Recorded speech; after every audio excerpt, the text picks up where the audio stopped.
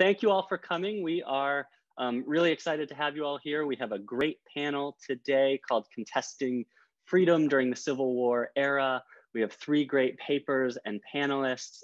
I will introduce them all now, and then they will present their papers. I will then, at the end, kind of give a comment as well as raise some questions, and we are open also to questions from the audience. Please feel free to put those either in the chat or in the question and answer function on the Zoom webinar. And then I will field those for the participants, and we will then kind of hopefully have a great and lively conversation and discussion at the end.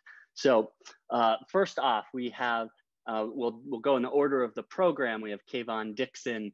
She comes to us from Danville, Illinois. She's a Ball State student and is a graduate of Danville High School. She is a senior at Ball State studying history with a minor in African American studies. Her areas of interest include the Civil War and Reconstruction era, mass incarceration, Abraham Lincoln's policies regarding African Americans, African American social justice movements. She is currently working on her senior research paper, which I assume her paper today is related to, on how Lincoln's political past influenced the Emancipation Proclamation, and hopes to provide a more realistic view of Abraham Lincoln. Our second panelist is, and Jaime, I am Jaime Reeder, because I forgot to put your last name in there, is a history major with minors in religious studies and American Sign Language. He's a senior from West College Corner, Indiana. He enjoys studying American history, especially the Civil War era, and he's done a lot of research on fraternal organizations, the lingering effects of slavery after the Civil War, and the effects film had on American psyche during the Cold War. This summer, he's interning at the Wayne County Historical Museum in Richmond, Indiana. And in the fall, he plans to attend graduate school here at Ball State.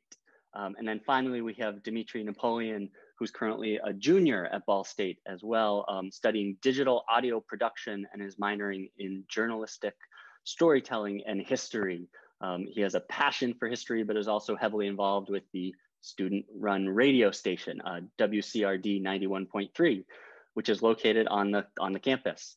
The main goal that he's gonna kind of point to in his article, the implications of guerrilla warfare on the Kansas-Missouri border today, is to really think about eyewitness accounts on the border with official government documents to create a holistic account on combat activities that are frequently left out of textbooks, which I think touches upon some of the things that were said in the intro by Dr. Stephan and Dr. Johnson. And Dimitri also enjoys spending time with his friends and family and visiting museums. So I think all 3 of these papers are going to touch on a lot of the things that were raised of historical contingency, of contested ideas, of time and place, of how history is remembered and thought about. And so with that, I am going to turn it over to Kayvon for her paper, and away we'll go. Okay, please bear with me while I attempt to share my screen.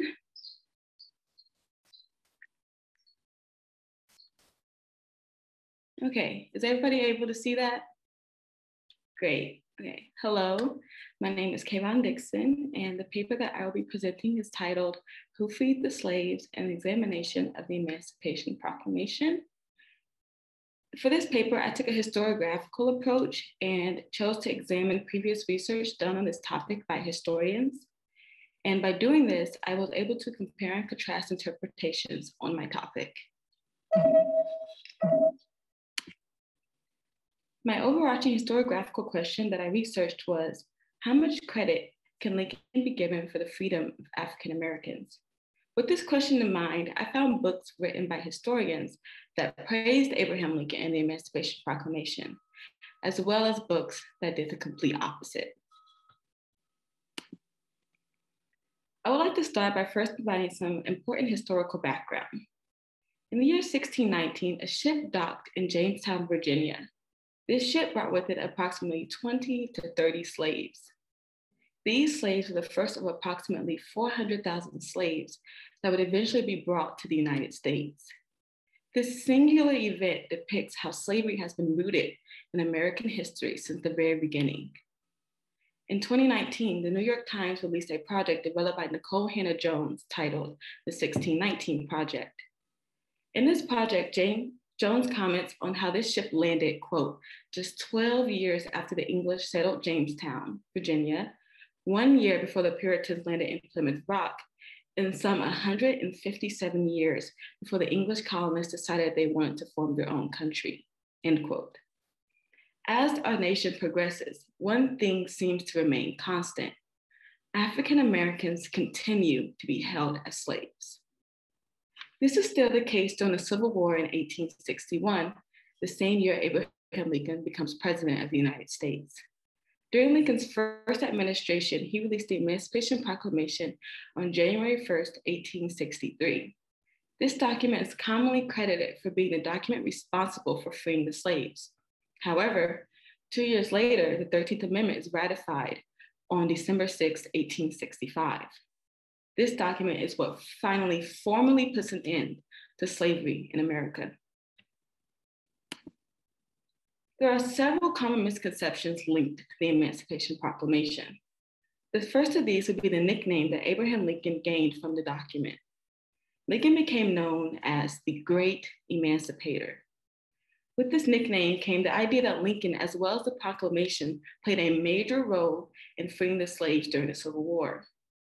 Another misconception involves Lincoln's intentions. This raises the question on whether the Emancipation Proclamation was for the betterment of African Americans in bondage, or if instead the document was no more than an effort to save the Union. Many historians also view the credit given to Lincoln in the document as being a misconception. If one was to Google the question, who freed the slaves? To no surprise, the answer that would pop up would be Abraham Lincoln, and the document that would be credited is the Emancipation Proclamation. The historian Michael Wernberg is one person who criticized Abraham Lincoln and the Emancipation Proclamation in his book, Final Freedom, the Civil War, the Abolition of Slavery, and the 13th Amendment. Wernberg starts his book on this topic by explicitly stating, quote, by itself, the Emancipation Proclamation did not free a single slave, end quote. The Emancipation Proclamation indeed did not free slaves in Union control. In fact, Lincoln deliberately left the states that were in the Union possession out of the document. This left approximately 800,000 slaves still in eternal bondage. Not only did Lincoln exclude states in the document, Wernberg also points out that he also allowed for a grace period for the rebel states to essentially avoid having to free the slaves. This grace period was mentioned in the preliminary Emancipation Proclamation that was released in 1862, exactly 100 days before the final version was released. Wernberg is quick to point out that this grace period gave rebels a set amount of time to get back into the Union. This alone can be taken as evidence that Lincoln was wholeheartedly more focused on the state of the Union than he was the lives of African Americans. Not only did the proclamation exclude some states, it also did not explicitly state that all slaves had to be freed immediately. Lincoln also avoided dealing with the future of those now freed African Americans, and instead left that up to the states that were affected by the proclamation. He also avoided speaking on the future of the slaves still enslaved in the loyal states. As Wernberg points out, Lincoln believed that, quote, the future of the Union mattered more than the future of African Americans, end quote. Another form of criticism comes from Leonard L. Richards. In Richards' book, Who Freed the Slaves? The Fight Over the 13th Amendment, Richards decides to shift the credit from Lincoln to the Republican James Ashley, who was a congressman from Ohio and abolitionist during Lincoln's presidency. According to Richards, Ashley, quote, made no attempt to hide his radicalism. He made it clear that he would do almost anything to destroy slavery and the men who profited from it, end quote. Ashley has been credited as being a leading supporter who pushed for the 13th Amendment with the intent to better the future of African Americans and not to better the Union. Ashley made countless proposals that proposed not only the abolitionist agenda, but also for the disenfranchisement of previous slaveholders. Some of the pushback against Lincoln as the hero comes from the knowledge of what Lincoln's initial plan was for abolishing slavery. Lincoln went through several different plans of action, one of which being compensating the slave owners as a means of getting them to rejoin the Union. In April of 1862, Abraham Lincoln signed the District of Columbia Compensated Emancipation Act, which freed the slaves in the District of Columbia by paying the owners up to $300 for each slave they lost. Another part of Lincoln's initial plan was to ship former slaves out of the country. Richards explains that supporters of this plan believed that, quote, African colonization would rid the country of the poor and despised free Blacks, end quote.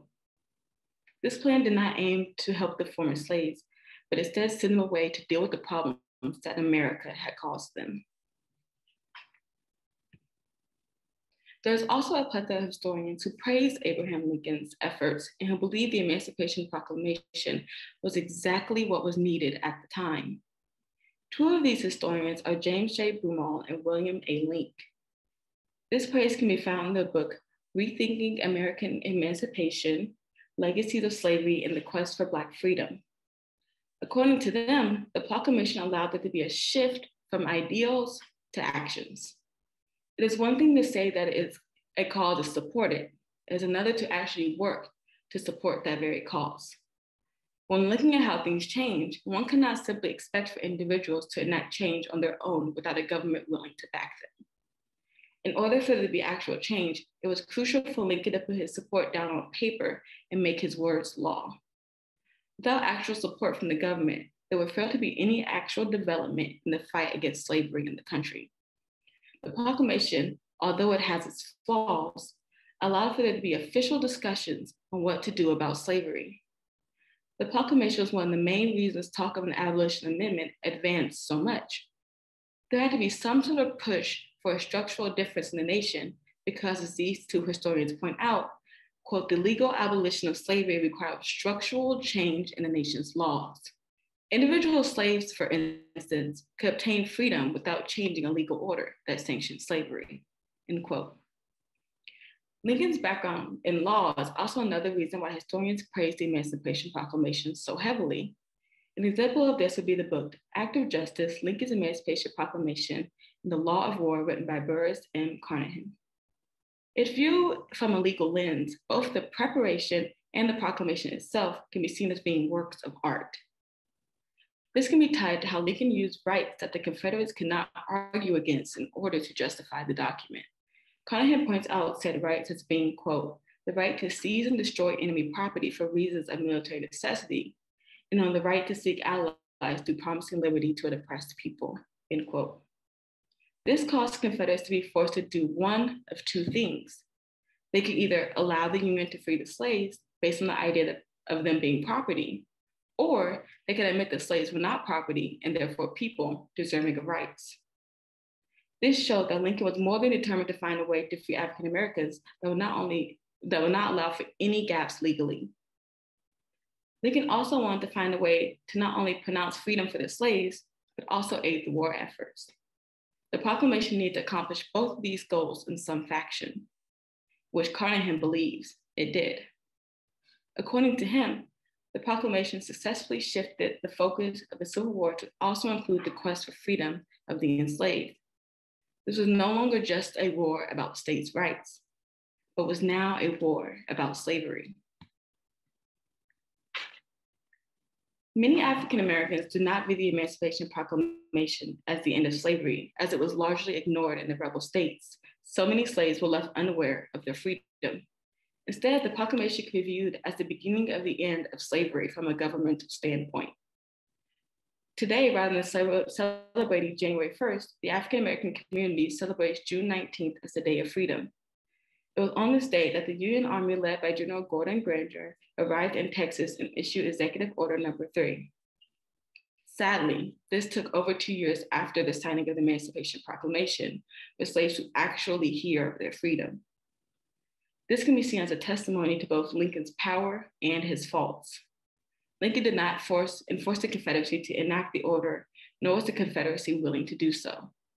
However, without the Emancipation Proclamation, a legal fight against slavery would not have begun. The credit Abraham Lincoln is given for the Emancipation Proclamation and how it played a major role in ending slavery has been a topic of debate amongst historians. Lincoln's efforts to combat slavery are viewed differently depending on whether the historian sees them as lacking or revolutionary. It is not entirely wrong to credit Lincoln, but with that credit, one must also bring criticism. The Emancipation Proclamation as an executive order was theoretically astounding, but when it came to putting it into action, Lincoln failed. On the other hand, James actually kept his ideals steady and used these ideals to continuously push for the freedom of African Americans. With Ashley's help, the 13th Amendment succeeded in giving African Americans in the United States a chance to move towards equality. Thank you. Awesome. Thank you, Kayvon. That was great. I forgot to tell you all, I'm Dr. Felker-Kantor in the Ball State History Department. So, but it's really not about me. So next up, we have Jaime Reeder. And so I'll turn the table over to him. I think he's also going to try to share his screen. Yeah, I'm going to see if I can figure this out.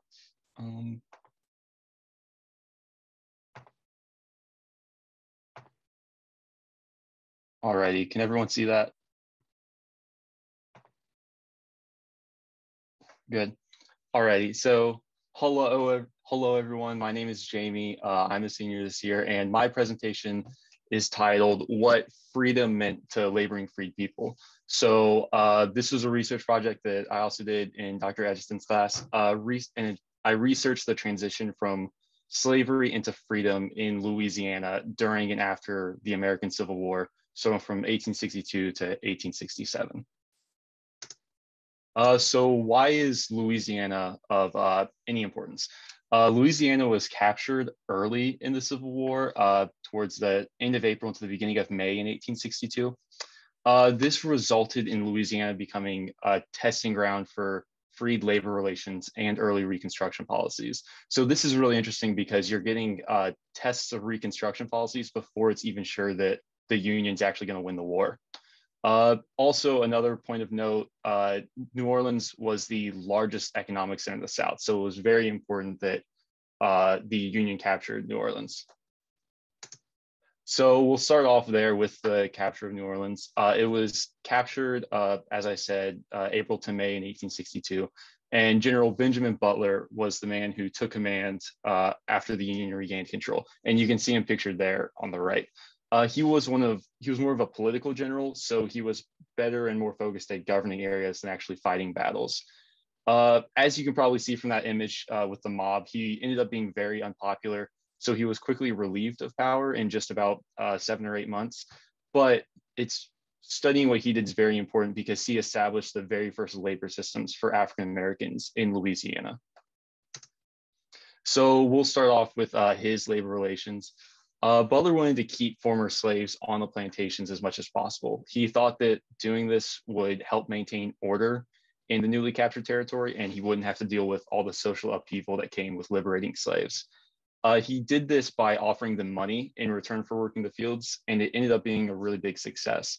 You can actually see in the excerpt on the top right there, that's a letter to Abraham Lincoln, where he talks about how some slaves were producing even more sugar than they were before the Union arrived there.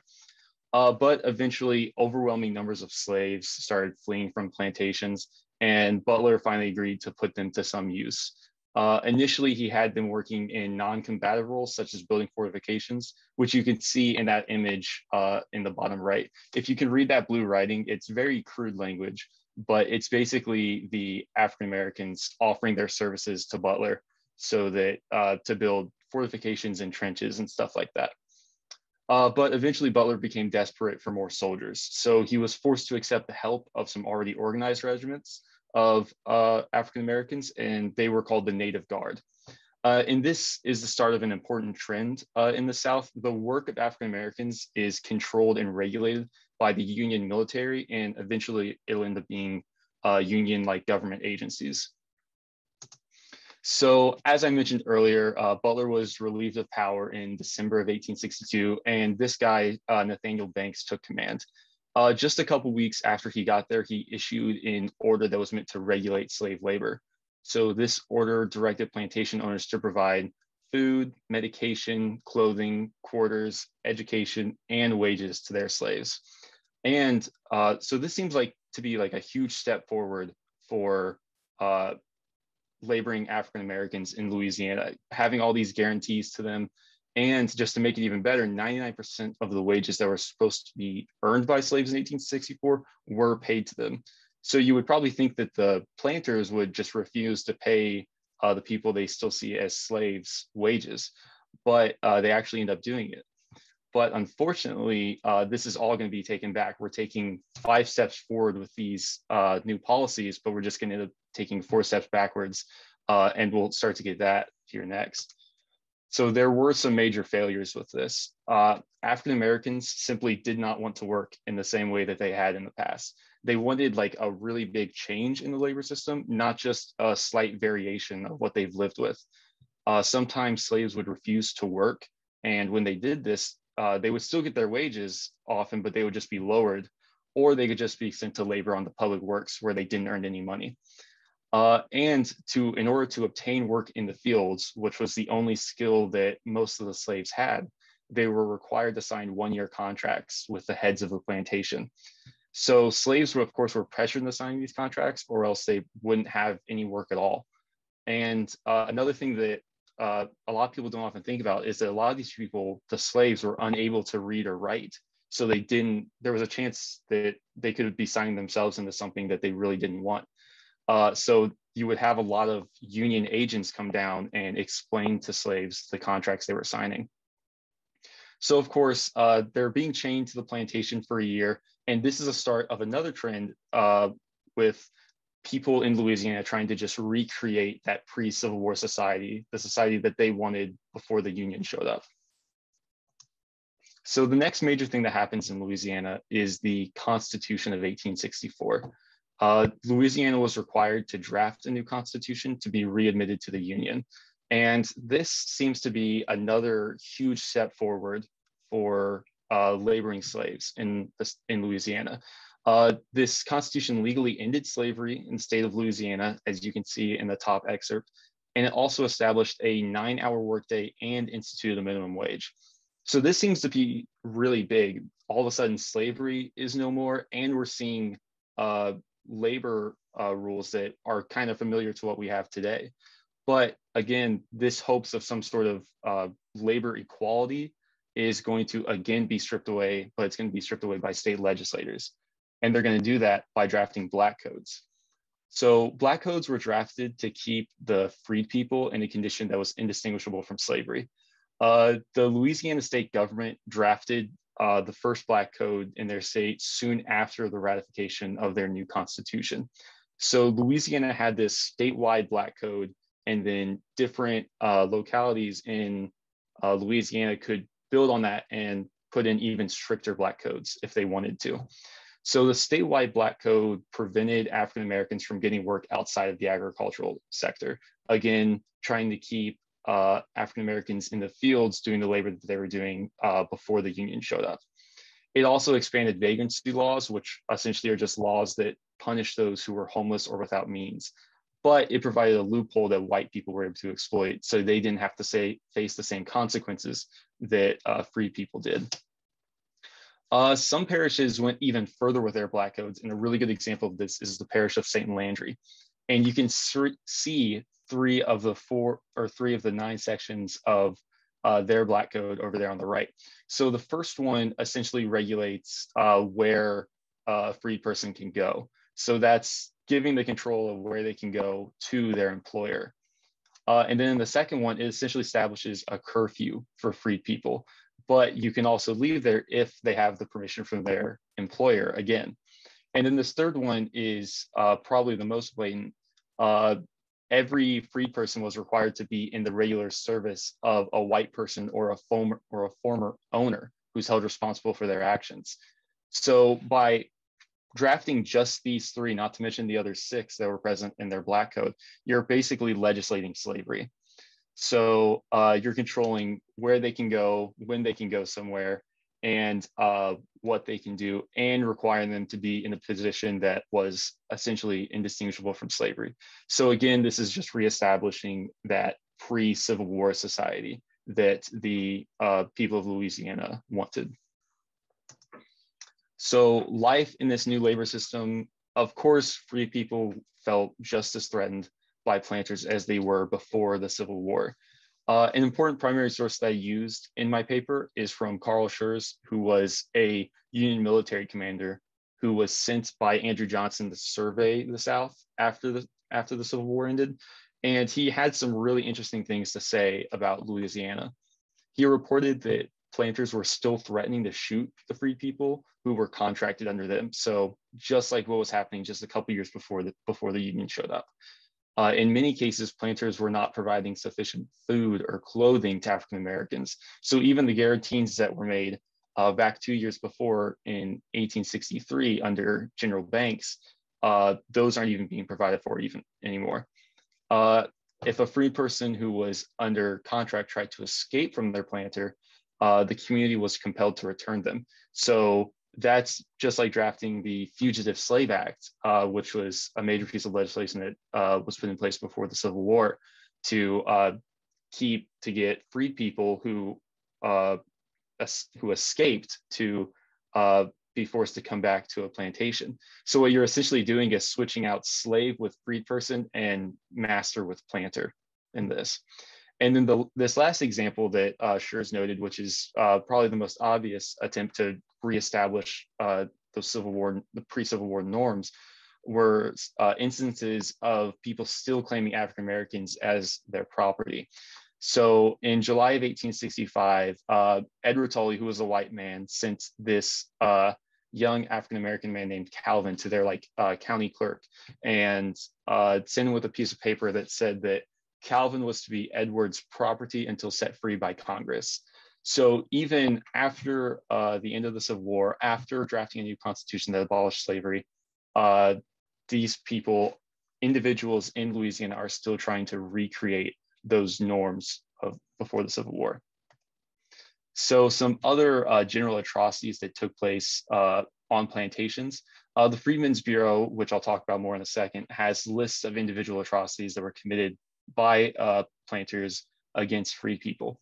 And in between March of 1865 and February of 1867, there's more than 100 of these different atrocities taking place. So do the math on that, and that's like one a week or so. So just a ridiculous amount of these things. So in this first one, a white planter is trying to get one of his freedmen who's contracted under him to whip another freedman. Of course, the first freedman refuses, and he gets shot. And then the white person goes ahead and whips the other free person anyways. In the second one, a freedman was stabbed by an employer without any provocation. And then in this third one, a white planter felt threatened by a freed person who wasn't doing anything.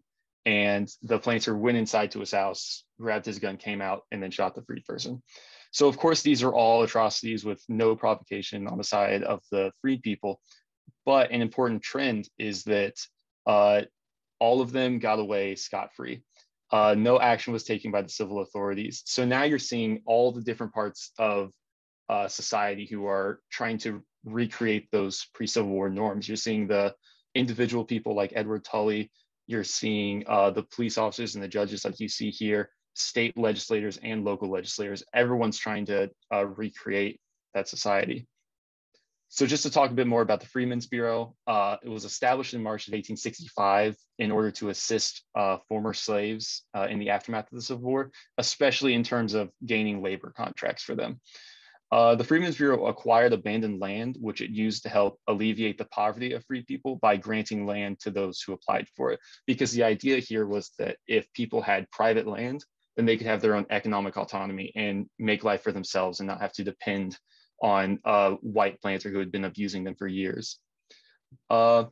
In the recorded applications for land, we can see that most people who applied for land were free people with little to no means, just like in this example down here.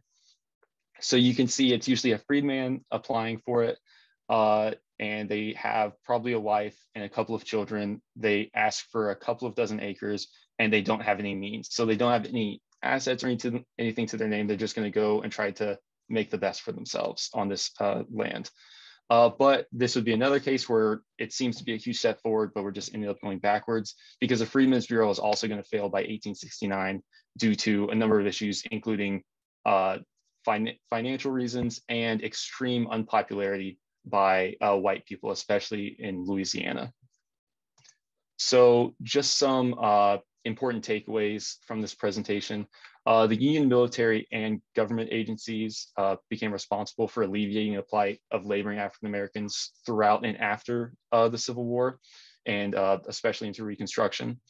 Hopes of slaves and eventually free people are repeatedly dashed by those in power in every level and section of society, especially in government. So you have this in state legislators, local legislators, and civil authorities, in communities who felt compelled to return freed people who had escaped, and individuals like people like Edward Tully, who just want to own slaves like they did a couple years before the Union showed up.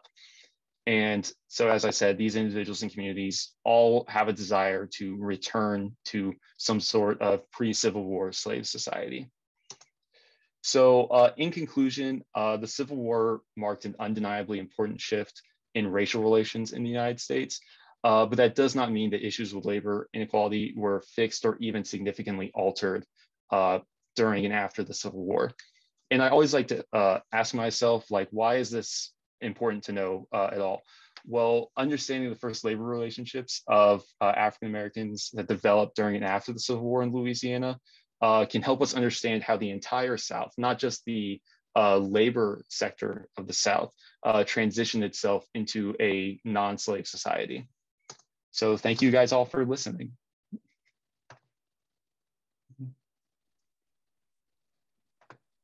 All right, awesome. Thank you, Jaime. Well done, really nicely done. Now we will move on to our final panelist, Dimitri. I do not believe that he's gonna be screen sharing, but we'll give him the floor here. I think he's unmuted himself, so we will go from there. Great work, everyone, so far. I'm gonna go ahead and screen share my paper so everyone can follow along with me. All right, so can everyone see my screen? Awesome. So my paper is about the implications of guerrilla warfare on the Kansas-Missouri border. Talking about something that not a lot of historians or a lot of education majors or anything that's in college or in high school is really covered. So without further ado, I'm just going to get right into it. So, quote, guerrilla struggle, perhaps the most prevalent form of war in history, is also the most devastating challenge to any notion of civility or virtue in war. In this sense, guerrilla war approaches total war, the war of all against all, said Michael Philman, author of Inside War. For the families on the Kansas-Missouri border who experienced the sense of total war during the Civil War, it meant constant insecurity. It meant fear of sudden raids from bushwhackers, jayhawkers, and local militia alike. It stripped away Southern chivalry and revealed the brutality of war underneath. Guerrilla combat also reflected state and political issues as well, especially magnified within the border. Therefore, I strongly believe that guerrilla warfare had governmental, military, and social impacts that are often glossed over during Civil War discourse. For being considered a sideshow of the Civil War, guerrilla warfare caused considerable controversy in the United States and the Confederate States alike. Both governments were incredibly conflicted. Most politicians believed that this type of warfare was dishonorable, and the wild nature of the fighting had deeply disturbed officials. Both sides attempted to define what guerrilla warfare was and attempted to control its scope across the nation. The issue of definition became a difficult one. Who was a raider, partisan, bushwhacker, guerrilla, or jayhawker? To add uniformity to federal action against guerrillas, the War Department issued General Order Number 100 on April 24th, 1863. The document spells out what it means to conduct war. and defines martial law. More importantly, it lays out how Union soldiers should treat independent fighters. Partisan Rangers, guerrilla fighters with some connection to the Confederate Army who are in uniform were to be treated like any other prisoner of war. For those that were not in the Confederate garb, they were, quote, not entitled to the privileges of prisoners of war, but shall be treated summarily as highway robbers or pirates. Citizens who choose to aid the enemy could be deemed, quote, war traitors, which could result in a death sentence. President Abraham Lincoln had different feelings towards guerrilla combat in Missouri. In a letter issued to Governor Thomas C. Fletcher, Lincoln urges Missourians to, quote, reach within themselves and come with a peaceful solution to the violent acts committed.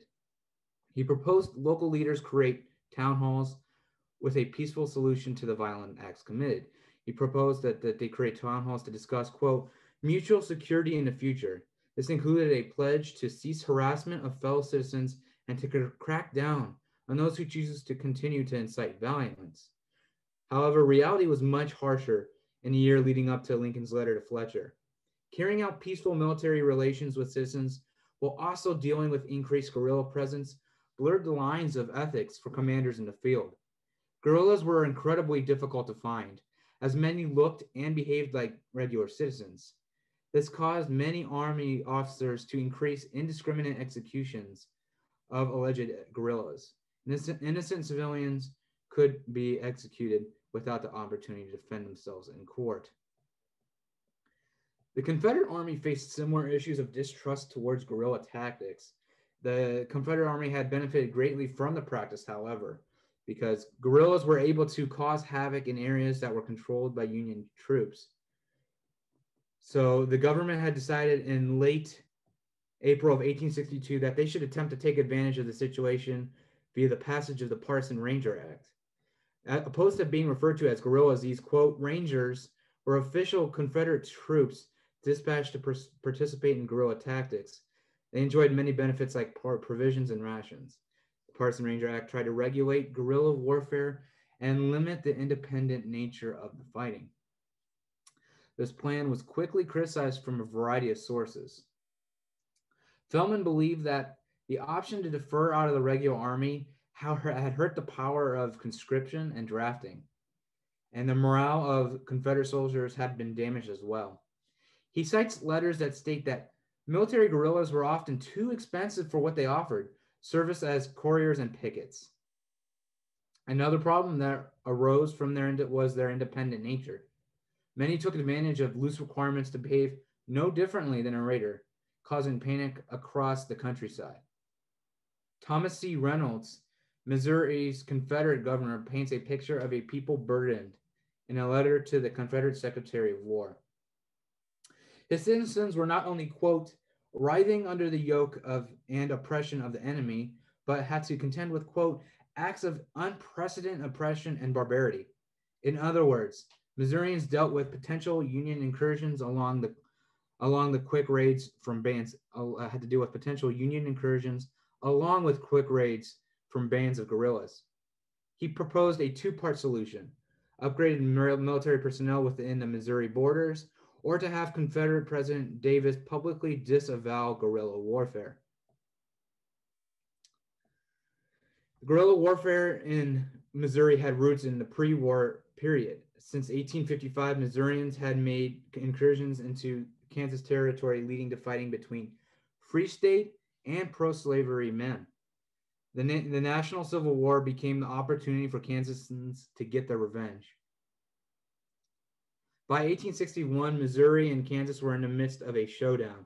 Eventually, one would have to give, and that day came on May 10th, when Union General Nathaniel Loyne sent Army troops and Home Guards to break up an encampment named Camp Jackson in St. Louis after discovering the secessionist governor Claiborne Jackson received military weapons from the Confederate Army. Upon arrival, riots and chaos ensued. Jackson, who fled from the state capital, formed a large state militia called the Missouri State Guard and gave command to Sterling Price. This decision enraged the governor of Kansas, Charles Robinson, who declared that it meant war, giving rise to prominent Jayhawkers Charles Jennison and James Montgomery. These men, along with Senator Jim Lane, would lead the charge for the stereotypical Kansas guerrilla, the Jayhawker. The Camp Jackson affair gave the Jayhawkers the incentive to punish Missourians for their incursions during the Bleeding Kansas era that ended just a few years prior.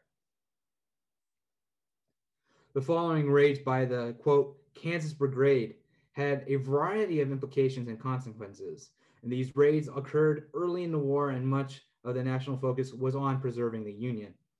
Slavery was not on the forefront of generals' minds during this time period. So, however, for African Americans in Missouri, Kansas militias and guerrillas meant new roles. In Jim Lane's brigade, many had joined the ranks as teamsters, cooks, and even some soldiers.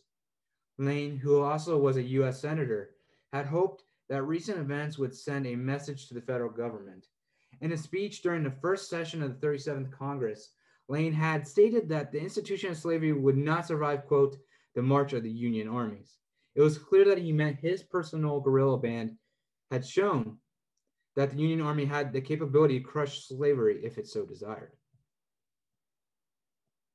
Many of the enslaved populace flocked to the Kansas brigades, and James Montgomery said in a letter that, quote, contraband brigades are coming in hourly, and wondered what to do with them.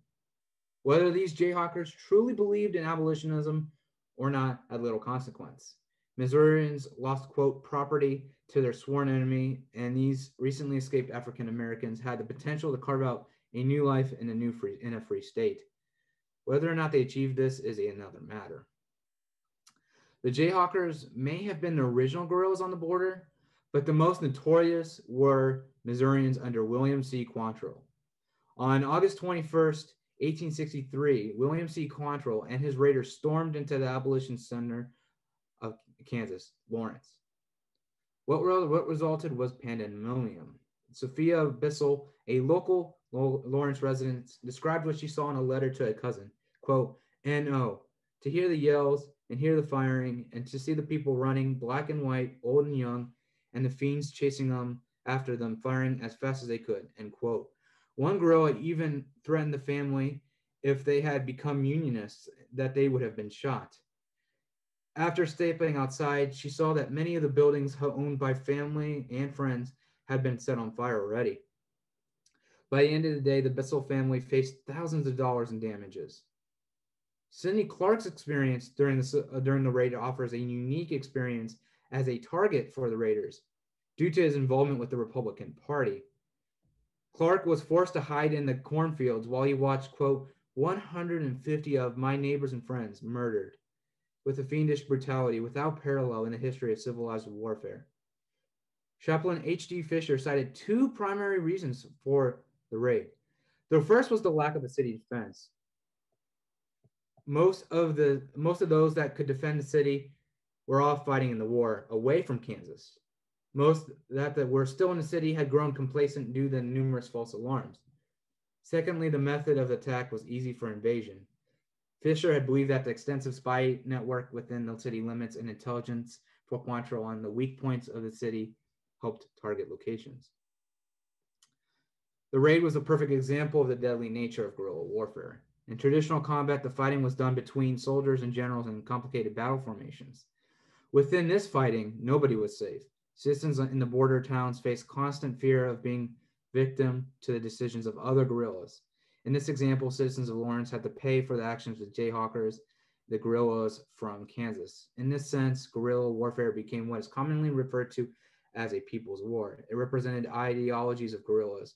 A sense of justice and revenge controlled Quantrill's currency, a currency that was played through blood and property.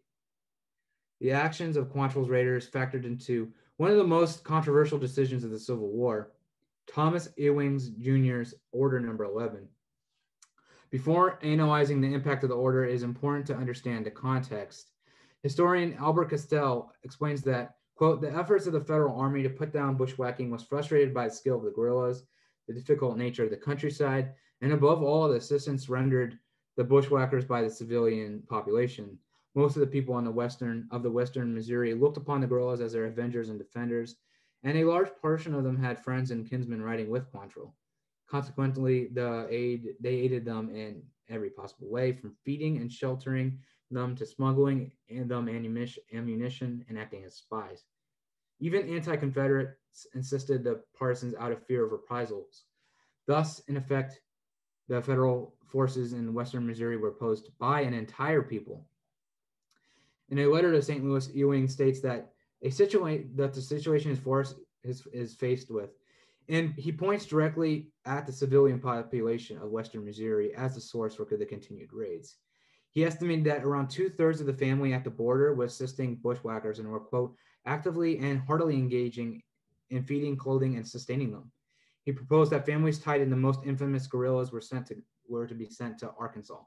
He hoped that by sending them south, aid would be cut off and force these guerrillas to move with their families away from the border. This plan enacted General Order Number 10, but then Quantrill's raid occurred. Ewing was suddenly in a difficult position. He knew that the people in Kansas demanded sufficient retribution for the atrocity they endured and wanted punishment to be doled out. So Ewing enacted Order Number 11. Citizens of the border counties were essentially evicted from their homes and had 2 weeks to relocate. Those who proved they were loyalty could stay in a military post or move to Kansas. This proves that the effect of guerrilla combat resulted in misery for the common folk. It also is yet another example of combating guerrilla warfare meant combating the ordinary citizen due to their aid of enemy guerrilla raiders. So the deeply rooted animosity between Kansas and Missouri since the Bleeding Kansas era gave birth to a type of war that intensified during the Civil War. Guerrilla combat left pain and loss in its wake, especially prevalent at the border. Guerrilla warfare caused headaches for both the federal and Confederate governments, formed militaristic jayhawkers, gave rise to Quantrill's raiders, and stirred aggressive military action. In the end, this warfare delivered no victories, no noble and grand battles like Gettysburg, and threw citizens in the middle of the conflict. The Civil War within the Civil War pitted neighbors, friends, and counties against each other, some in the name of the Union, other times for the Confederacy, but mostly for greed and plunder. These clashes left wounds that are not so easily healed. That is the People's War, and that is why it matters. So that's basically my presentation. Awesome. Thank you very much. Great work. I will now give some comments and raise some questions. We already have a couple questions that have come in, both in the chat and in the Q&A, from Dr. Etchison and from Jalen Madison in the chat.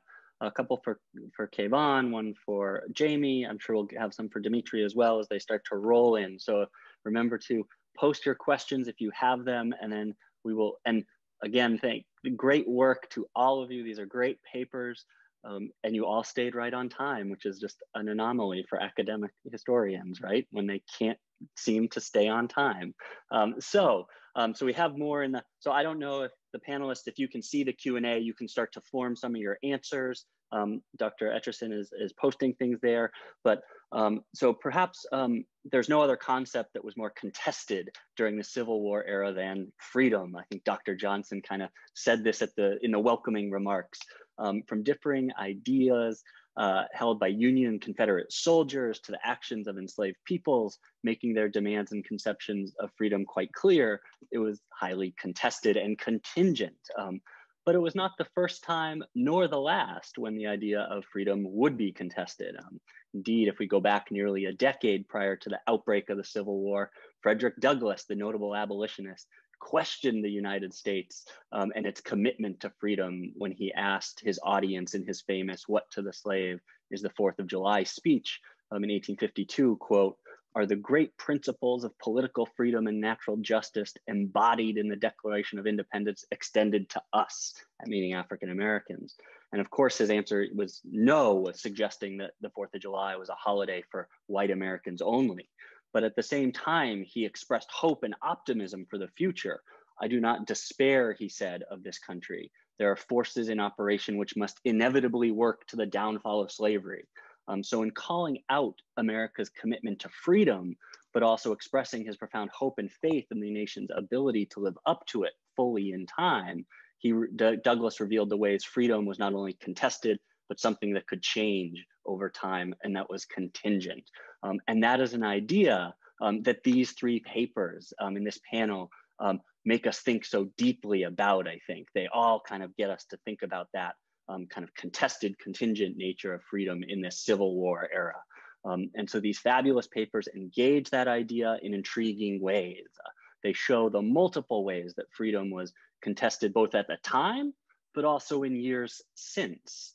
As Jaime outlines in his paper, that African Americans sought to make freedom a reality within constraints of both the Union Army and former slave owners, that freedom was quite literally contested in daily life and labor through labor contracts and so on.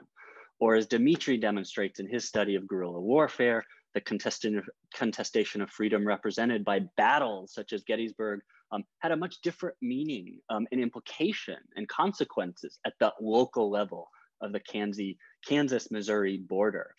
And such contestation also has not disappeared in the years since the end of the Civil War. As Kayvon draws out in her paper, historians have been debating the meaning of freedom for years, perhaps nowhere more centrally than that question of what resulted or did not result from the Emancipation Proclamation. So I'll kind of give a few more comments about each paper in depth and then raise a few questions, and then we can kind of continue our discussion with the audience. And so I'll go relatively in some sort of chronological order, not the order that they gave their papers. Dimitri's study of guerrilla warfare opens up important questions about what we think we know about the Civil War. He suggests, quote, guerrilla warfare had governmental, military, and social impacts that often glossed over during Civil War discourse, end quote. He shows us the bloody nature of this conflict and how in places perhaps far from the famous battlefields that maybe come to mind when we talk about the Civil War, that the Civil War had serious consequences for friends and families at the local level that were rooted in a deep past, as he mentions, the kind of bleeding Kansas campaigns of prior to the Civil War as well. And so it made me think, one question I'll pose later is also, well, how did that play out afterwards, right? Did these conflicts persist? Guerrilla warfare was also deadly, but not only for those who engaged in it, as Dimitri shows. He says guerrilla warfare became what is commonly referred to as the People's War.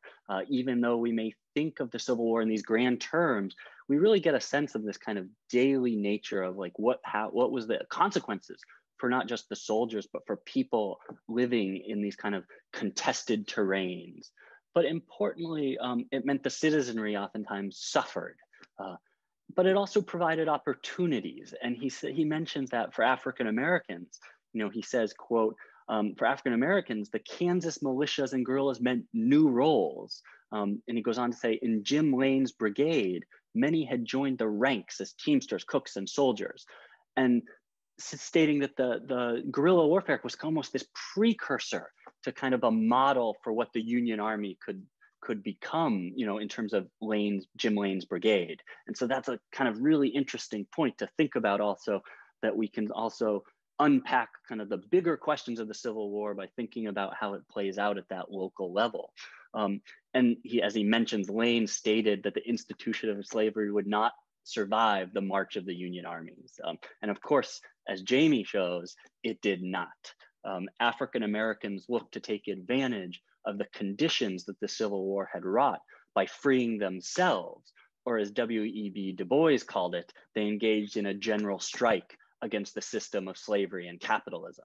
And as Jaime shows, African Americans fled to Union lines in hopes of finding freedom, and they did in some cases. And this is where his paper gets really interesting and nuanced.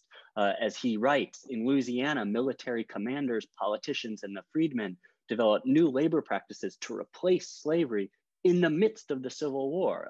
But he says the results of their attempts showed that this attempt for freedmen to create freed peoples to create their own ideas of labor was largely unaltered after the Civil War. And so he tracks these policies through General Benjamin Butler in Louisiana, the policies ranging from employing African Americans on their former plantations, not much of a change. But then slaves pressed the issue As more African Americans fled to Union lines, Jaime shows Butler was forced to take on a new strategy, employing escaped slaves as contraband, which is a story, a much larger story of the Civil War, but we see the nitty-gritty of it here in Louisiana. Other Union policies led to African Americans being paid little, but little else had actually changed. And he talks about black codes and the strict labor contracts, and questions the kind of extent to which freedom was really gained in some ways. And then he didn't mention this as much in the paper, but he also, or in his talk, but in the paper, he talks about how African Americans had their own ideas. They saw land ownership as key to freedom, but their hopes were dashed by white violence and the leniency of President Johnson's Reconstruction policies. So freedom, again, is contingent and tenuous. And finally, that question of freedom and how it plays out, whether it's in the kind of locality of guerrilla warfare on the Missouri border, if it's in the kind of negotiation of labor contracts in Louisiana, leads us to Kayvon's paper and her explanation to the so-called great emancipator, President Abraham Lincoln. And Kayvon paper, provocatively, she asks, who freed the slaves? And as she writes, the answer that most people would come up with is not all that surprising. President Lincoln, as she says, has come to be known as many things, one of those being the great emancipator. But she says, but this answer, according to Kayvon, is misleading, perhaps at best, and perhaps dangerous at worst. Kay's paper interrogates how historians have written about the Emancipation Proclamation and its meaning in American history over time. So we zoom out over time here in Kayvon's paper to really think about then the battle of the Civil War is not over, right? The battles over its meaning and what the kind of different pieces of it actually meant, we continue to contest and debate in our present. And so in raising this question, Kayvon explores a much more complex and nuanced history of the Emancipation Proclamation than many of us maybe thinking about it would have thought.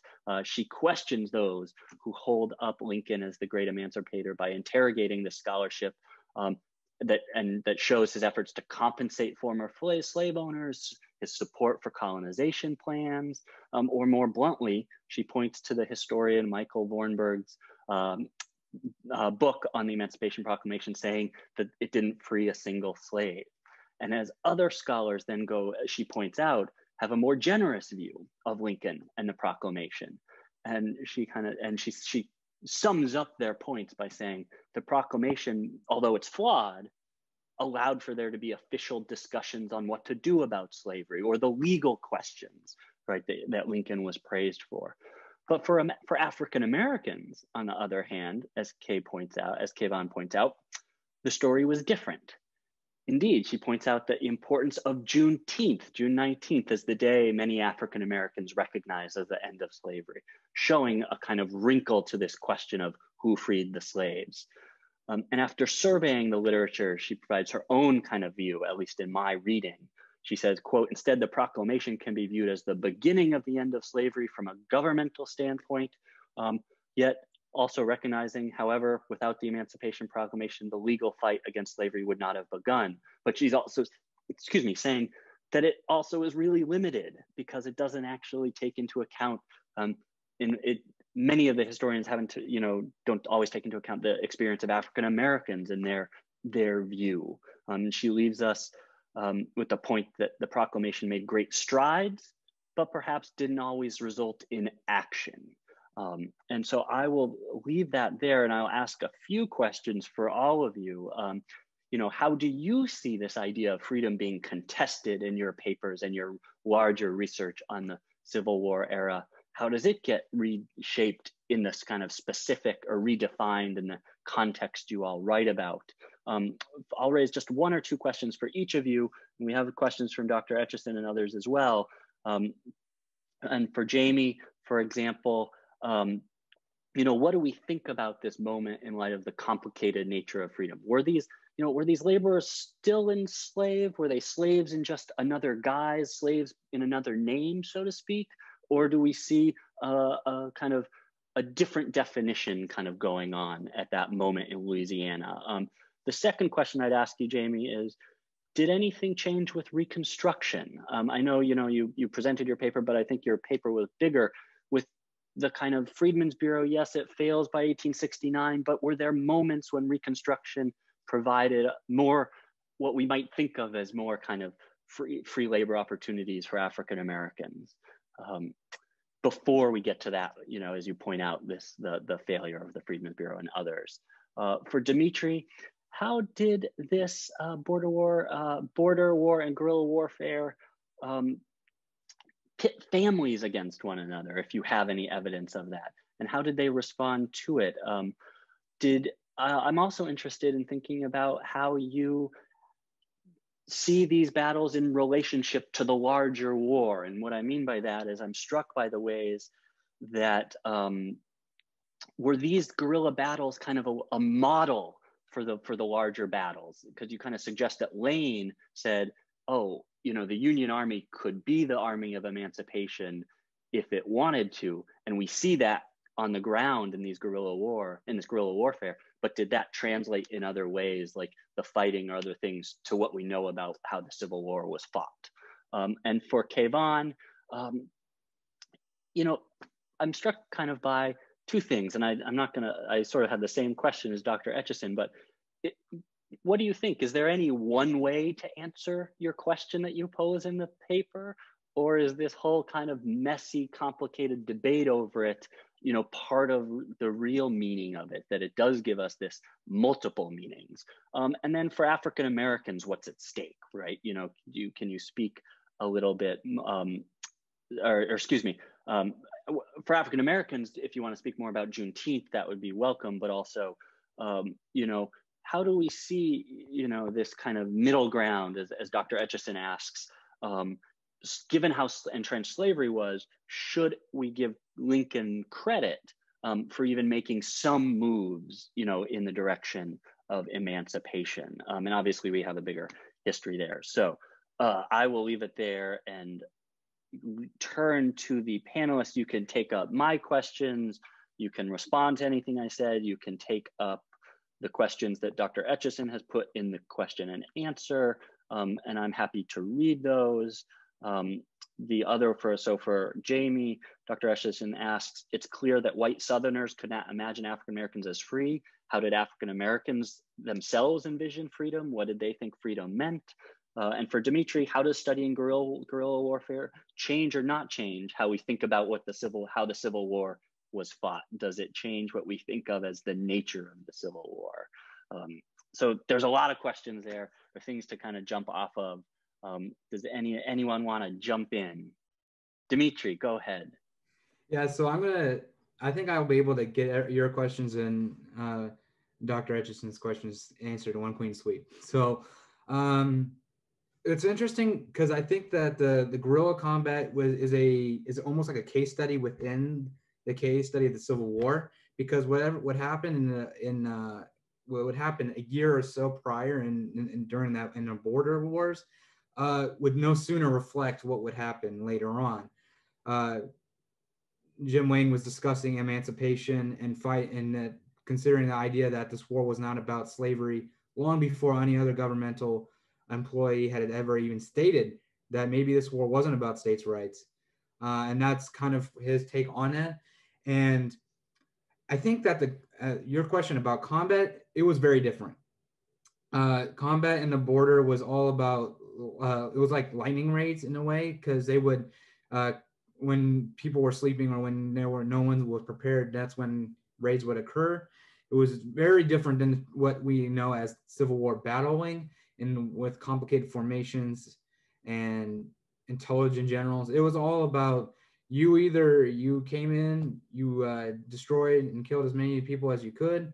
It didn't matter whether or not they were soldiers. It was just a one clean sweep. So I think that in the sense of the battle, the actual strategy is very different than what we know as the Civil War. However, the ideology was very advanced compared to where the nation as a whole was, because they were talking about emancipation and freedom even before the Civil War had started. And that was a big discourse during Bleeding Kansas with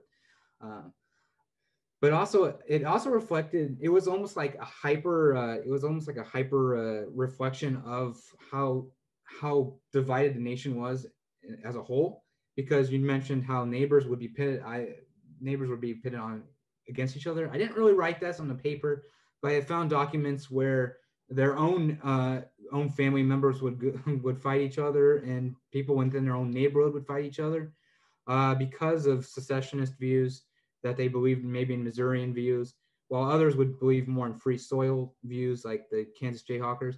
And since they were so close in proximity to each other, it spiked. It reflected the divide of the nation at large, but in a more of a intense tone because it was just a few miles within each other. Yeah, so I think that was kind of an interesting thing with guerrilla warfare in the sense that it reflects, it takes the ideologies of the Civil War and just perpetuates them and magnifies them into a more severe case study of the Civil War itself. Great, thank you for that. And I mean, I think that's a great kind of way to think about this whole period that we don't often think of. Kayvon or Jaime, do you have any thoughts? And I should say also, you know, since you all stayed so nicely on time, if you have anything that you had in your paper or other research that you'd also like to share, we've got, you know, at least 20 minutes here left in the session. So, you know, that's a thing that you can keep in the back of your mind, because I know from reading your papers, you know, the in-depth research you all did, if there's other things you'd like to kind of share with everyone, that's something to do as well. Yeah, I can go next. So to answer Dr. Etchison's question about like what freedom meant, a big part of it that I mentioned for a second in my paper is just gaining economic autonomy. I actually, when she asked that question, I went back into the notes from our class really quickly because something clicked in my mind. And there was one man named, I believe, Garrison Frazier, that talked about the idea of being like released from the yoke of bonding and being able to create their own well-being. So this also kind of plays into the idea of 40 acres and a mule, because this comes from General Sherman, who redistributed plots of land, kind of similar to what the Freedmen's Bureau did. And this idea spread throughout the South. So this idea of being able to create your own economic autonomy was a big part of freedom. And another part that I didn't really go into because it doesn't necessarily deal with labor is the chance of them getting the vote. During the words escaping me right now, but when they were talking about the Constitution of 1864, there was talk about granting partial suffrage to Black residents in Louisiana. That didn't happen then. It would eventually happen with the passage of the 15th Amendment, but for other reasons, going into like the last part of the 19th century, that ended up not many people, Black people, were able to vote. So a big part of freedom was gaining that economic autonomy to where they could create their own land and create their own well-being away from any white planters that just wanted to control them. And as for your questions that you were asking, you kind of talked about like the gray area, if they're still like treated, if they're still slaves or if they're free people. If you talk about like how they were treated throughout Reconstruction, they were still treated as slaves. I mean, everyone was still very racist and wanted to re-implement the society, the slave society. During one point in my presentation, I switched from talking about referring to people as slaves and switched to referring to them as free people. Sorry, my phone was ringing. Something that was really interesting was that during or whenever Lincoln issued the Emancipation Proclamation, it didn't apply to certain parts of Louisiana because it had been recaptured by the Union. So the people that were in this area were still technically counted as slaves.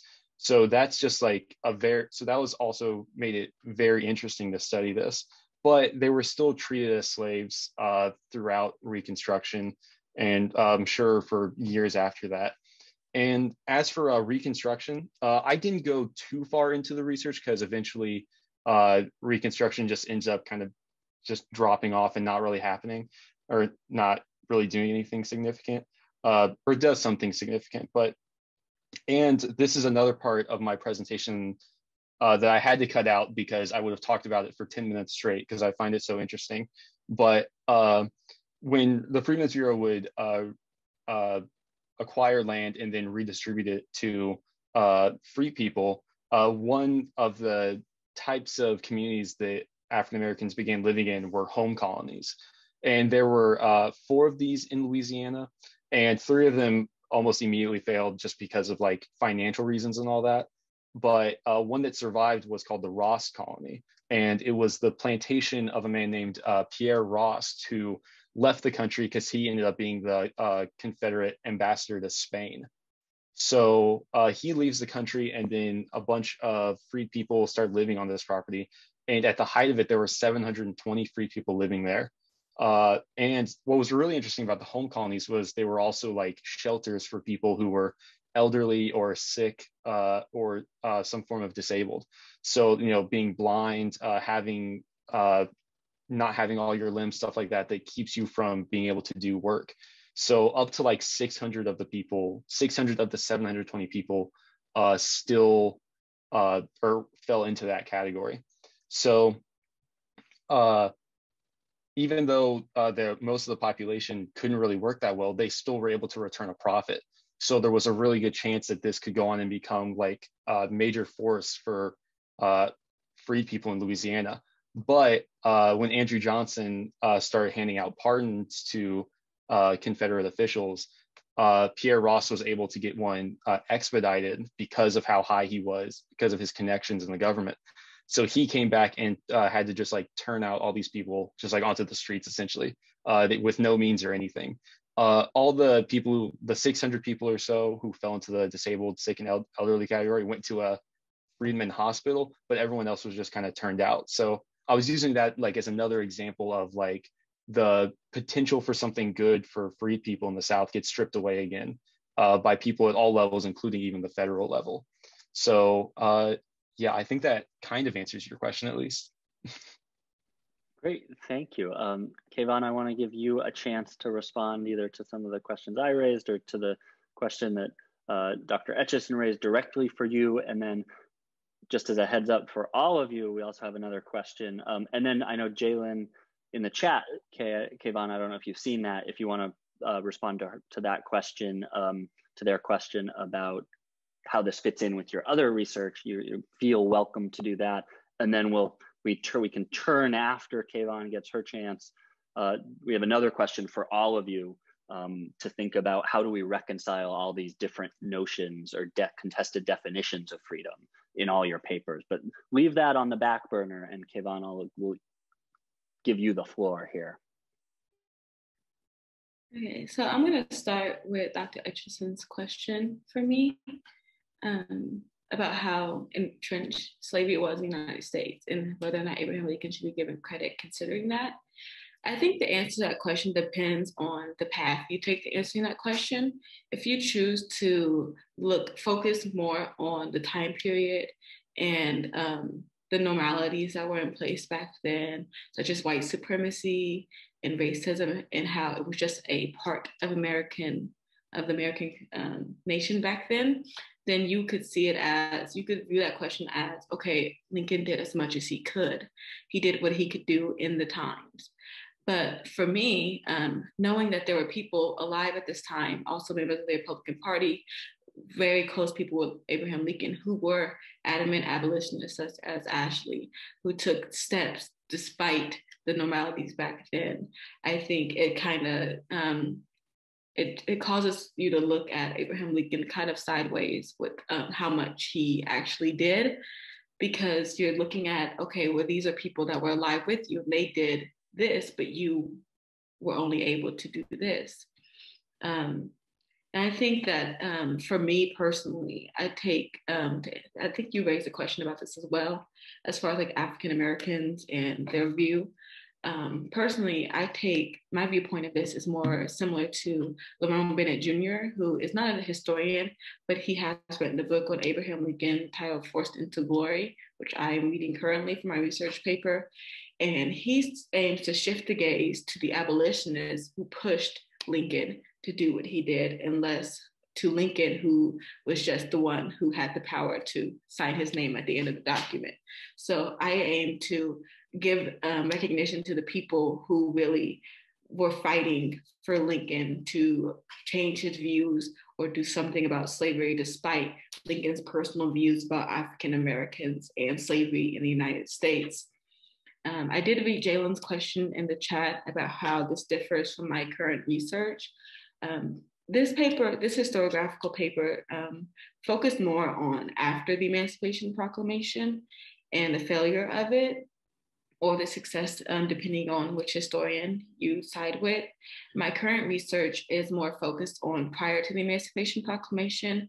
I am starting back when Abraham Lincoln was a lawyer in Illinois and looking at his court cases and the people he represented all the way up until the Emancipation Proclamation, and examining how his policies influenced the Emancipation Proclamation, as well as his views on African Americans. And to do this, I've been reading his inaugurational speech from his first administration, his debates with Stephen Douglas, particularly the one in Ottawa, Illinois. I've been once again looking at his court cases. In particular, I've been looking at one where he represented a slave owner who was suing a man for harboring some of his slaves.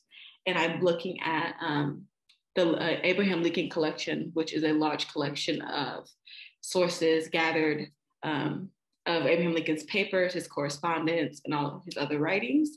And with that one, I'm looking at one particular source I have is Abraham Lincoln met with some, what he considered to be prominent African Americans in the White House and discussed his plans of colonization. And basically, it wasn't a question about it. He was basically just informing them that this was going to happen, basically whether they liked it or not. And he didn't really give them room to have an opinion about it. And this really helps to view, okay, this was right before the Emancipation Proclamation. What changed in the year or two that led up to him deciding to free the slaves? And this really causes one to look at Abraham Lincoln's Emancipation Proclamation about whether it was for the African Americans or whether it was strictly just to better the Union and end the war. As far as Juneteenth goes, I think it's interesting that growing up, a lot of African Americans don't know the background of Juneteenth. We just know that that is what we celebrate, and that in order to find out the true background, you have to dig into it yourself. But despite that, we all still collectively agree as a community that that is the day that African Americans finally saw freedom, when the word finally traveled to the South, not to the North, but all the way to the South in Texas, that they were indeed free, and how long it took after the Emancipation Proclamation for this to occur. Great, thank you. I think you've all kind of answered these questions in nice ways and thinking really complexly about these questions, right? You know, whether it's Lincoln, whether it's this question of labor, you know, Jaime, as you were talking too, the question that, and I'll pose a question, but I'll really get us to Dr. Etchison's question for all of you here, was also thinking about gender and how did work play out differently for Black women and Black men, you know, in this kind of in this place in Louisiana, is something to think about. And with Dimitri as well, you know, thinking about this kind of, you know, precursor and the ways that the guerrilla warfare looked differently, right? But also similar, you know, we have, it's not one or the other, right, in many of these cases. And so we have the other question to all of you. And if anyone else wants to ask questions, feel free, we still have 10 minutes. She asked, do you think there was a way to reconcile all the different contested definitions of freedom possessed by African Americans, white Southerners, and Northerners, or was the Civil War doomed to fail in remaking the Union as truly the land of the free, right? Was there just too many competing interests and ideas, right, at work to where that wouldn't, you know, couldn't be entirely reconciled? So that's something, anyone want to take up that big question, right? It's kind of a really big question there. Dimitri, did you raise your hand there? You want to jump in? Yeah, I think it's interesting in a way, because if you take even on the border of the Kansas-Missouri border today, you can still see that there's extreme tension and general dislike between the two sides, between people that still live in Missouri and people that live in Kansas today. And I think that, and it's even more so, most of the, we still see the wounds of the Civil War still present in today's society, especially with Confederate statues being taken down and things like that. But I think that the ideologies of at least with guerrilla combat and my study is still very prevalent today. If you go down to West Missouri, or go down near Lawrence, Kansas, those people still don't like each other very much. And yeah, I think that it reflects a lot of how the Civil War, it was very difficult to find. It was no way you could fully repair a union, and when there's so many competing interests in our country. And I think that's kind of part of what makes the United States the way they are, in a way, because of how diverse and how opinionated people can be. But as far as freedom, I don't know if guerrilla combat, at least for me, really led to freedom in a way, or promoted freedom ideals. I think that if there's anyone who wrote a paper, it was definitely the one with Abraham Lincoln's and his decisions, because that reflects the freedom, in my opinion, the most. But I still think that even within guerrilla combat, I still think that there was a sense of freedom with the people that joined brigades and things like that, who had their own opinions and had their own thoughts and processes. And they believed in their own version of freedom. They believed that when they were fighting, when they were raiding Lawrence, or when they were raiding Western Missouri, that they thought that they were trying to free themselves from the other states' ideals and their concepts and their secessionist ideals, or their abolitionist ideals. Awesome. Thank you for that. Yes, I think, that you hit that point really that I was thinking about, that they were fighting, right, for their ideas of freedom, which look very different from what we might think of, when we use that word. But I think, Kayvon, I saw your hand raising. Did you want to jump in? Okay. I kind of agree. I think that from the viewpoint of today's society, that we have seen that the Civil War was kind of doomed to end in high racial tensions still being present in the United States. We saw that with the Black Codes, and we saw that with redlining in Chicago, and the Red Summer as well. And we see that still today with the lasting impact that the Confederacy has on America. We see it still with people carrying around the Confederate flag versus the Black Lives Matter movement, and the two colliding at times.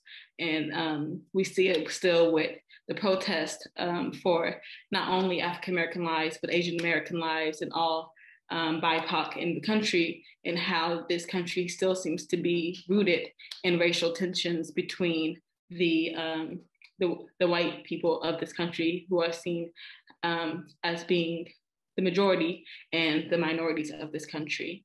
So I think that despite the war eventually ending on the idea that it was intended to free slavery, it did not begin that way. And because of that beginning, it is hard to be able to end the war, ending racial relations, even though that was not the fight the entire time. Great, thank you. Yes, I think those battles, we can see continuing, and Jaime, will get to you. And I think, all of your papers come to this point, I think, that we could think of is the ways the ideals versus the reality, and how it played out, and what that, how that then limits, right, what goes on in the future. Right? There's this contingent moment again, right? So Jaime, go ahead.